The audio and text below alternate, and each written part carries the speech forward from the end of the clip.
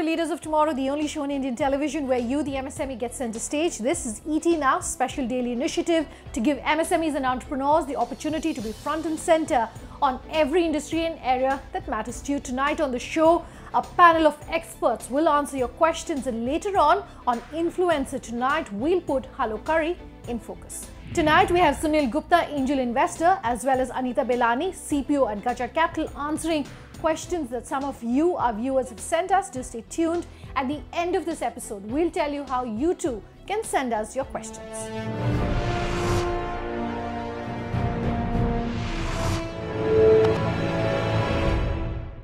Sunil, Anita, thank you for your time tonight. Let's start tonight's show then with our first query, and this is an email. Pratik Rathod has sent us this first question tonight, and Pratik's question is that they're an online artist search and discovery tool that helps people book the best artists for every event. The issue that they face is as far as cash flows is concerned. Pratik says they've got committed projects, but cash flow is an issue because they have fixed monthly cash outflows, which include payrolls, etc. But their inflows are periodic depending on projects. In such a situation, his question for our experts, what is advisable? How do they regulate the process of inflows and outflows? The cash flow is a typical problem of a project-based industry because the customer acquisition process is not clear, the customer delivery is varied, and at the same time, the payment terms for different projects are also different sometimes, So that variableness is always there in a project business. Now, to contain that, what he should do is that he should either take some kind of advance money or do some kind of syncing of his payment cycle with his cycle for paying for the fixed expenses he has. Obviously, fixed expenses go on a time, but once he fine-tune, if he is not able to do, at least he should have a 3 months working capital so that keeps on rolling and keep a cash flow intact in terms of meeting those obligations of fixed costs. Sure. I agree with Sunil when he says, he should take an advance. Also, the payment terms with the artist should be in such a way that you pay the artist once you have received the money. Because what happens is if you're paying them before you have collected, you're overextending yourself and your business will suffer. That's why there's working capital issues. So the payment terms with the artists have to be very clearly, drafted in such a way that you're not paying them before you have collected the money. Pratik, two important tips for you then. One, of course, is look at getting an advance from the artist, and second is don't pay them till you have received the payment. That way you can regulate your income, your inflows as well as your outflows. Thanks for that question. Our next query is an email as well, and this one is coming to us from Kushal Trivedi. Kushal has written in to us to say getting tenders or contracts from the government for a business like his, he says, is becoming difficult because they have a small revenue even though they have better services than other big leads. Getting these contracts is leading to the small revenue. He says, how do we overcome this? We would like to know if there's any channel or platform or startups like us where they can catch hold of such government tenders or contracts. The good news of working with the government, of course, is that the ticket size is usually larger. But the flip side is that getting those payments becomes difficult. But now there's a specific rule that the government has mandated, which says that they have to declare what outstanding is there on part of the government projects. A lot of the government projects have to be done with small businesses. What would you have to say to Kushal? See, if it's a registered startup, then there's a good news is that, now the registered startup has a preference in terms of bidding for the contract for large government. Now, if he is not registered startup, then obviously there is a challenge because to participate in the tender, which has large EMD monies and performance guarantees and the criteria of a big turnover and a profitability, the only way is to again create an alliance and partnership with some of the firms who can front-end that particular project and bid together with them and get it kind of subcontracted for his products and services. Sure. Just to add to what Sunil is saying, there are a couple of things that come into play when you are responding to tenders or RFPs from the government. One is, how you price your offering is very important because at the end of the day, it's the L1 process. Who's the cheapest will get the tender. And then in government projects, they also look at what's called the technical capability. So, and the experience you have with government projects. So you have to detail that out, and only if you, I remember in some tenders, you have to show at least 5 to 7 years of working with other government projects. So it's about, you know, getting into those smaller projects initially where that requirement is not there and bidding low.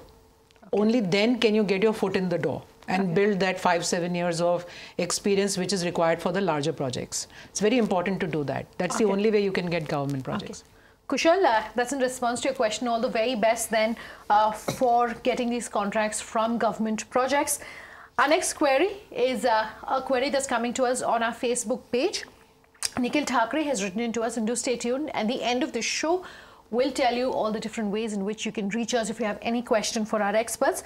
Nikhil Thakre has sent us this question to say that he's a new age car portal which provides a new level of car shopping experience. The challenge, he says, they face is with regards sales and financing. First, people take time to believe that cars can be sold online and can get delivered like any other product. Second, with regards financing, being a startup, he says they don't have much capital. His question for our experts tonight, he wants to know how they can change mindset and also how they can get better financing, of course. You know, the car buying process have gone through a lot of changes in the last 10 years. Earlier, there was a very simple choice that you have only 1 or 2 models available. Now, there are plethora of models, there are products, there are different features, there are different pricing segments. And so now the car buying process, they do a lot of researching, they do a lot of product comparison, which is done mostly online nowadays. You know, the only element which is still remaining is a test drive component, which has to be done physically outside.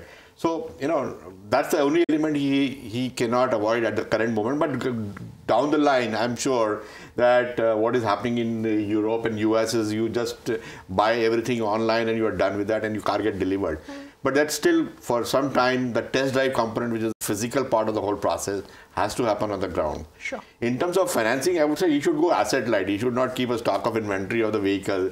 You should have a back-to-back arrangement with the manufacturer or a master distributor and deliver it on demand to the customer rather than buying the stock and, you know, blocking his finance there. Yeah. Okay. I'll just add to what Sunil said.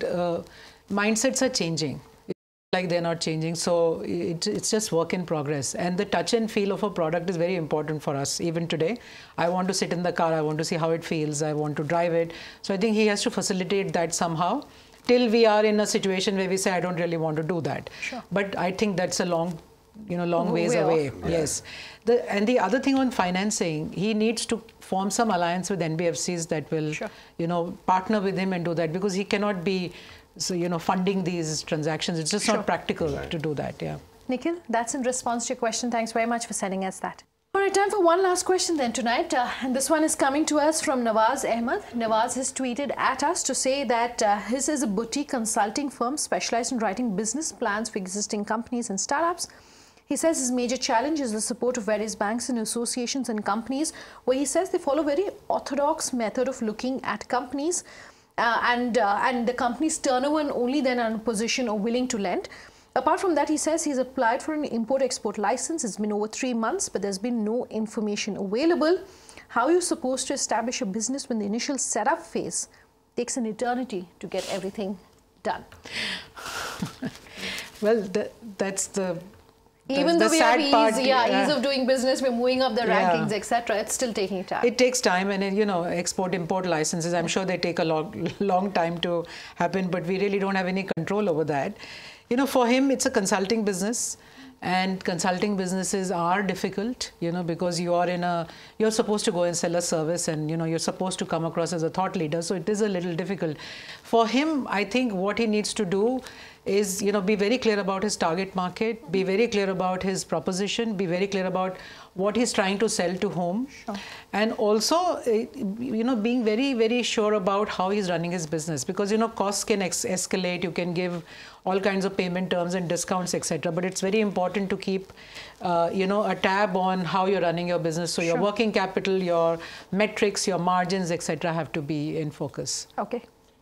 See, you know, well, things have improved, like ease of doing business to some extent, but if he has created a thorough paperwork and documentation, I'm sure a lot of things get result very fast. For example, for import-export license, there's something called IEC code, import-export code, which you can do and log into a DGFT site and get it within 3 days. Because now even the government has set the performance benchmark for issuing some of these licenses at a specific period. So I don't know why he took three months, but if his documentation and things are clear, he can get it in 3 days also. Yeah. Okay. And it is online. Okay. So things are changing on the ground. It is taking a little bit of time, but if you have all of your paperwork in place, right, then there's no reason why it should be taking time, is the suggestion of our experts. So do look into that. And we've run out of time on this episode. As always, thank you both very much for coming tonight.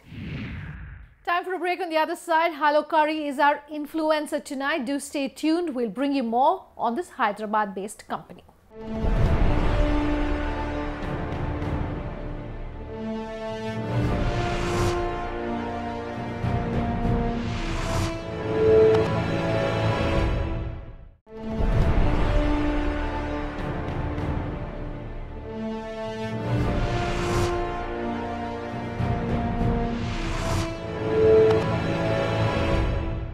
Too many cooks spoil the broth is the saying, and that definitely seems to hold true for this Hyderabad-based company. Pooja Jain caught up with Hello Curry in Hyderabad to understand how an asset-light and a lean delivery model is helping Hello Curry make a difference in the quick service restaurant space. Take a look.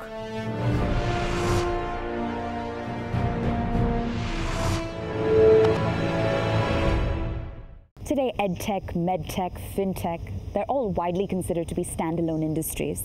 Is food tech following in their footsteps? So food tech has been a revolution, in fact. 2014, it just started sprouting. And by 2015, I think it has attracted highest amount of attention from who's and who's of the industry. So all the VCs, all the institutions were really following it, and they were really curious in terms of how is it going to really grow. And food tech has been completely all over India. It has captured the highest attention ever possible in the industry, in any of the industries that you have pointed. Well, there have also been a fair number of casualties in the space. So what's Hello Curry doing differently? So casualties is a very scary term to hear. But nevertheless, I think this industry has witnessed highest number of casualties than any industry. As I told previously, I think this food tech industry has attracted a lot much of attention. And also it has witnessed so many deaths, because especially when you talk about this food industry, is very price sensitive. So people are extremely sensitive on the prices. So they don't want to spend too much. They want to spend about 100 rupees. They want to get best out of the best in the world to their home, delivered exactly to their bedroom. That's exactly the customer's perception. So in this understanding, and also when you look at the other angle, there's so much of crowd. So this industry has attracted highest number of entrants. Too much of crowd in this space, and you understand how these complexities arise. When you have 300 people fighting for this 100 rupees versus 2-3 players fighting for the 100 rupees. The same 100 rupees, it hasn't changed. So customer orders the same food. Now customer has, instead of 10 choices, they have got 150 choices. So essentially the market is growing, people are sharing the space, but as similar to the market growth, there is an incredible amount of growth in terms of entrants. Lot of people enter into this. So that has resulted in too much of casualties. In the food tech space especially, a lot of people were paying a lot of attention to the technology than the real food. That is also one of the major causes of why there are so many deaths in this industry than the growths. We are absolutely not an exception, so we just were wounded because of the competition. We were wounded because the same loyal customers have suddenly started migrating to other joints. And then we started implementing, instead of just a standalone, isolated dark kitchen, we started converting that into hybrid models. So we are, I think we probably are one among the very few to have implemented the hybrid model, where with the hybrid model, you have a dine-in. It will not be a lavish dine-in. It's just a small, petite dine-in. I think whatever you see, it's a small dine-in. It's a cult example of how a small 500 square foot dine-in, where we also do the delivery. So you have the continuous flow of revenue that comes from your dine-in, where people walk because they know exactly there's a restaurant. They walk into the restaurant. And at the same time, it is complemented by your delivery. So the delivery, especially the business, goes like this. It's like a wave. Too much of spikes and too much of downs. So to accommodate that, to balance it out, to level it out, I thought that the hybrid model makes much more sense. On top of the hybrid model, we started forming the micro entrepreneurs, because in this industry, unless until there's a proprietor sitting on top of everything, it's going to be very hard to make a lot of profits. So we converted this into a hybrid model. That's the number one. Step one we have taken. And step two, changing this from corporate-owned units to franchisee-operated units. So the moment the franchisee guys come in, we give them all the SOPs, all the standards of operating with all the hygiene practices. And we also will invite them to be much more innovative. So they come here with a lot of innovation, which we wouldn't have thought when we are at the corporate. So this has resulted in immediate change from where we were just like a cash burning to perhaps the break even to cash positive. So that has resulted in a greatest story for us. Well, on top of the space being highly fragmented, it's also plagued with another very fundamental issue, which is wafer-thin margins. How does the Hello Curry business model accommodate for that? So thin margins is absolutely true. So first of all, to do away with these thin margins, you will have to be clearly, first of all, there are a lot of theories about, people talk about when you really attain the scale, you will have much more bargain power where you can get the same ingredients at a lower cost. I think that's okay. But at the end of the day, the moment customers feel that, yes, this is the joint that I go, you always can increase the prices. There is absolutely no problem at all. In order for us to perhaps increase the margins, there are various ways as to how to increase the margins. One is fundamentals right. You have to have the fundamentals right. Second is you have to have the lean team. You cannot have too many team members sitting in the kitchen. You will have to operate at a very lean mechanism. The lean mechanism is only possible when the proprietor manages it. So when the corporate manages it, the same 15% that we were having in terms of the overall EBITDA or profitability has suddenly become 23-24% when the proprietor manages it, because he knows exactly how many people have to be there in the kitchen. So that has also helped us a little bit in terms of increasing the profitability. And the moment you start clicking in terms of the customer's mind, you can always look at slightly increasing the prices because customers are all loyal to you. Well, you've mentioned customer loyalty, but I've noticed there's been a fair amount of consolidation in this space, and Hello Curry in particular has been on an acquisition spree between Paratha Post, between 542, etc.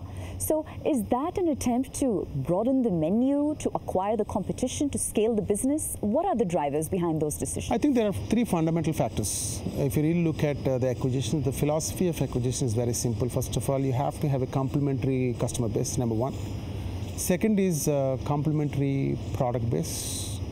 Third is a complementary skill set.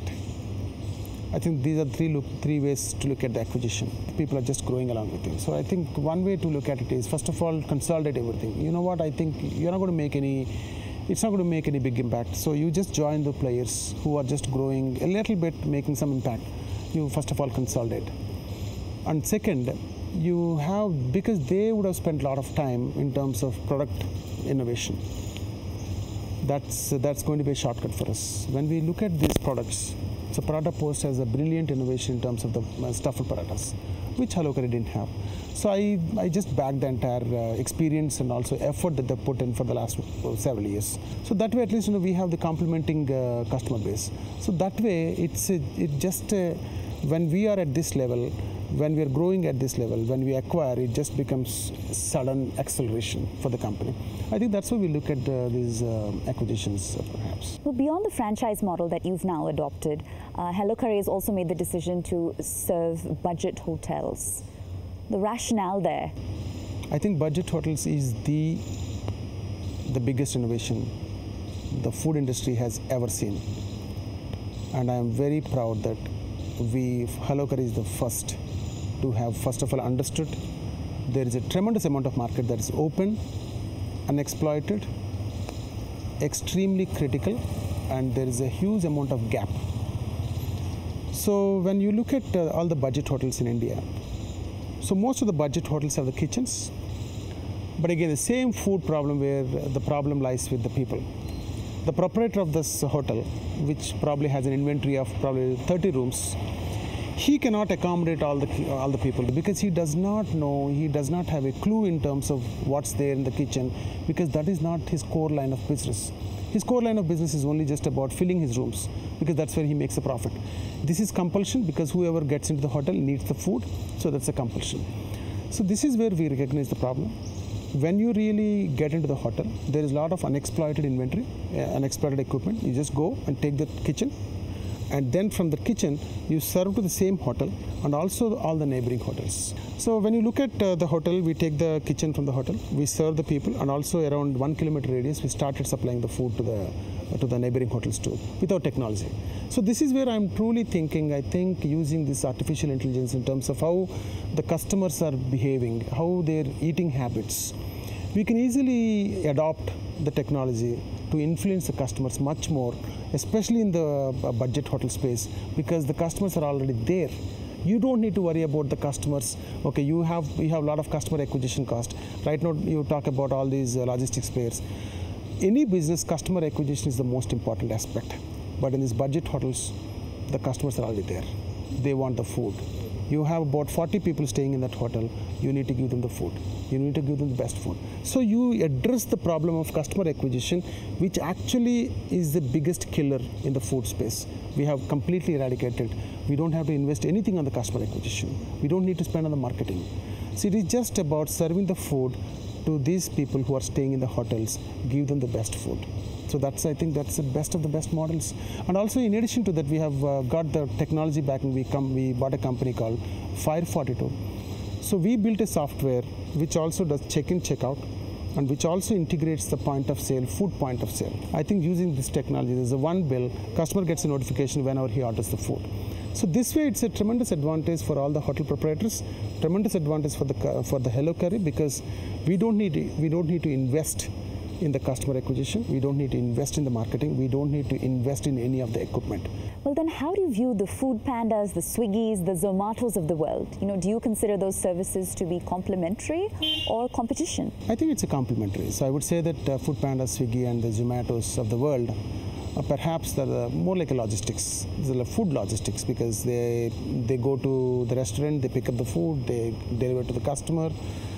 There's nothing to do with the food manufacturing. So I would not call them like a food players. They are like purely logistics players. So when you really look at these bigger players, so especially it's very complementing for us, because we are going to sit in their apps from multiple restaurants. So I don't see any competition between these players, aggregators, food aggregators versus food manufacturers. There's a sheer difference. And lastly, what does the future of food tech look like, in your view?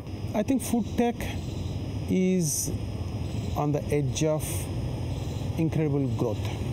We have not witnessed so far. I think it is just starting. It is just starting. That's our show tonight. If you have any feedback or you too have questions for our experts, you can always write in. leadersoftomorrowtimesgroup.com is our email ID. You can also tweet at me personally, Sunanda_J, or our official Twitter handle, LOT_ET Now. Our Facebook page where you can leave questions for us is Leaders of Tomorrow and ET Now. Thank you so much for watching. Have a good night.